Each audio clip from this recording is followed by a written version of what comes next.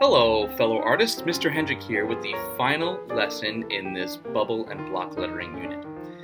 In this unit, we're going to incorporate a lot of different ideas and techniques from the previous lessons. From the first lesson where we just kind of used basic print and outlined it in order to create some really cool letters, all the way through to the one-point perspective practice assignment that we watched just earlier. In this unit, we'll need in this lesson rather, we'll need a couple of different things. Obviously, we'll need our pencils, right? If you want, you can use a marker or a Sharpie to sort of outline your letters. And I'll be showing you how to use watercolor quickly to apply color. Now, if you don't want to use watercolor, feel free to use any other material that you'd like. If you want to leave it black and white, that is great too. Maybe you want to add some shading like we did in our basic 3D lesson from earlier. So, without further ado, let me show you how I made this. Wait, one more thing. You definitely need your ruler. Okay, let's start.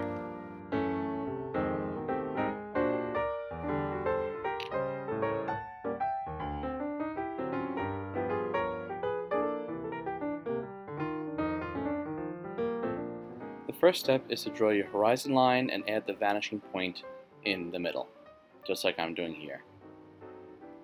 After that, just like the first video, you're going to draw out the letters that you want to create into bubble letters.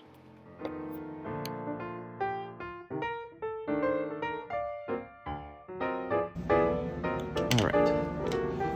Next, I'm going to outline my words one letter at a time, being sure to also do the inside.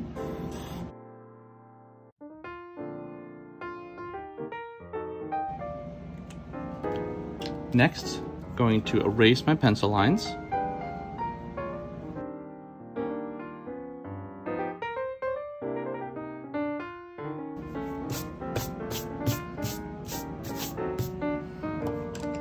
Next, I'm going to use my ruler and my pencil, and I'm going to line up the different corners of each letter to the vanishing point. All right. And if you have curves, we actually want to try to find where the curve would start. So for the B, it'd be right about here. And since I know I'm going to trace it later, I'm actually not going to draw any more than that, because I know it's going to be blocked by the L. You also want to look at the inside of each letter. That is my dog barking. She might do it again. We'll fix that in post. And you see here I'm going to the top of this curved part of the B and I'm stopping it right there. Now I'm going to do the lines for the whole entire word, and I'm going to come back and fix it up and finish off each shape. So next I'm going to the L, and again, just like with the cubes, if you're going to draw through your word or letter, you don't want to draw that line. So I'm not going to do this top corner here. Next I'll have this, stop it there. This one will have this, and so on and so forth.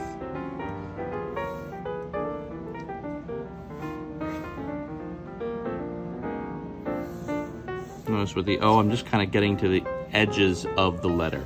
Same thing with this letter C here. I'll start at the top. All right, I'll bring this over to here, and I'll do one on the inside.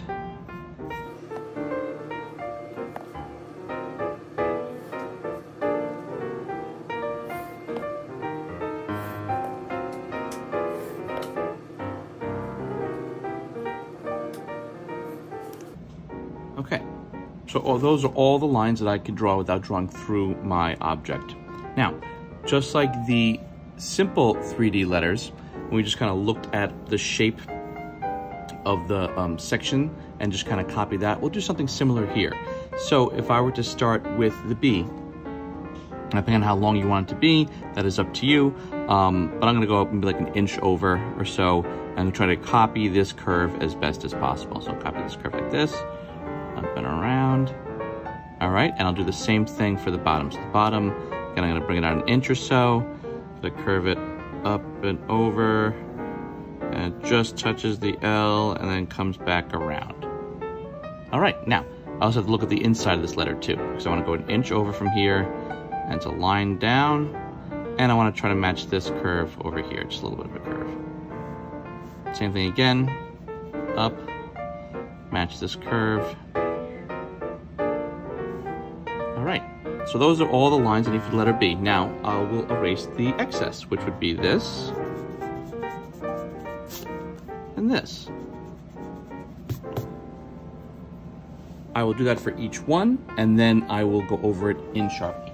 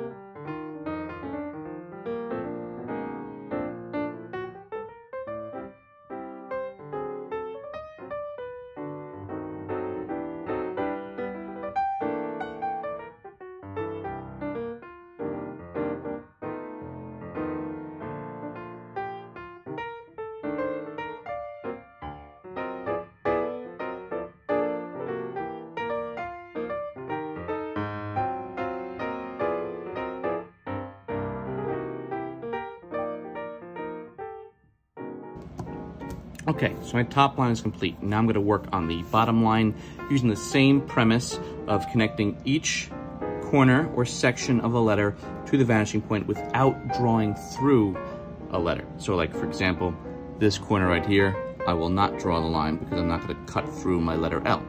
All right, so I'm going to do each one of these fully, and then I'll come back and do exactly what I did on the top line.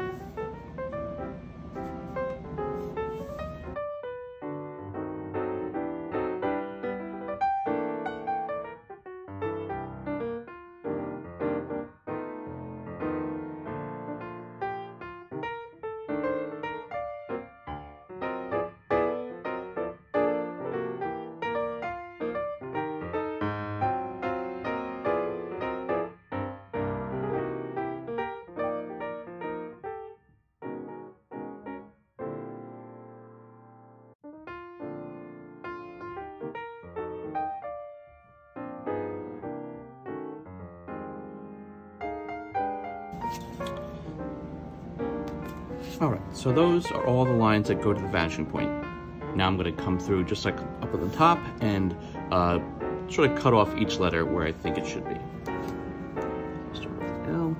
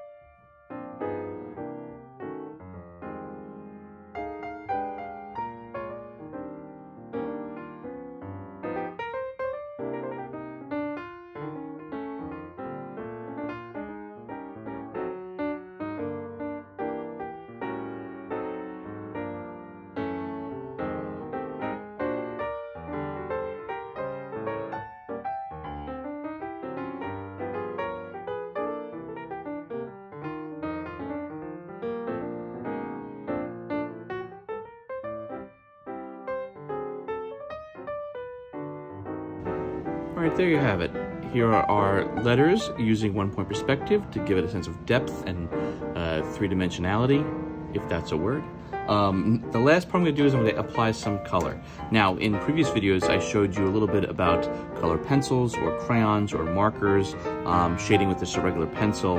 I'm just going to give you guys all the options here. This last assignment in the lettering unit, I'm going to be using watercolor. So for this, almost like a wash, I'm going to need a cup of water. I'm going to need a paper towel for blotting or just to kind of clean off my brush, and obviously a brush, and of course the paints. So I'm going to be using similar ideas from some of the other lessons. So the idea that I want to have, you know, one color for the face of the letter, and then something a little bit darker for underneath and on the sides, and something lighter for the top. So without further ado, let's begin. So if I start with the blue, oops, let me push the slide out of the way a little bit. All right, so watercolor is sometimes a fickle medium. You have to work sort of fast. It's fluid. You gotta keep using water to sort of spread it around. And the more water you have, the lighter the color will look.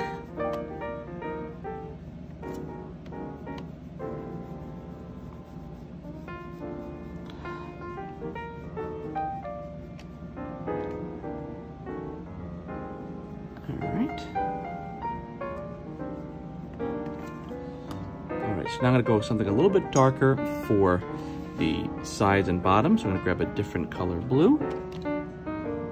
Just kind of come in there.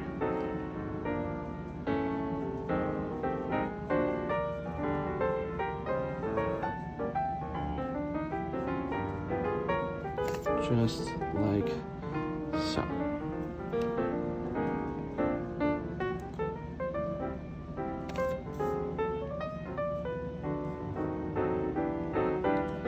I'll be going a little more in depth on watercolor in other units and other tutorials. For now, just practice, play around with it, see if it's to your liking. And always blot it with a paper towel if you need to. You can always go back over it again if you need to.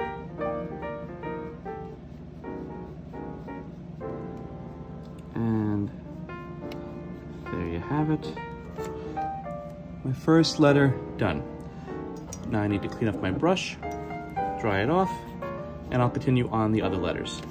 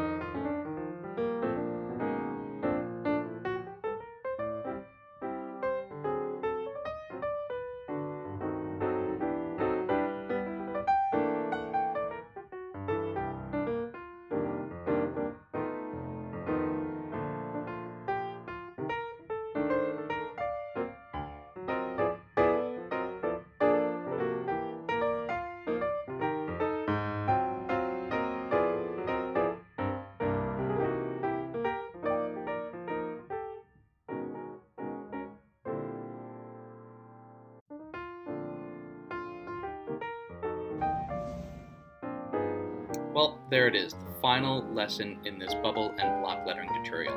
I really hope you enjoyed all these videos, and I really hope that you're trying out some of these techniques. Now, whether you're using just pencil or marker and color pencil and crayons or watercolor or another medium entirely, I really think that knowing how to create letters, bubble letters and three-dimensional letters is a really important and fun way to make art. So please share your work with me. I cannot wait to see it. And if you have any questions, please reach out. That's it for this unit, and I cannot wait to show you guys some other fun and interesting art assignments over the course of these 5 weeks. All right, so this is Mr. Hendricks saying, happy art making, my friends. See you later.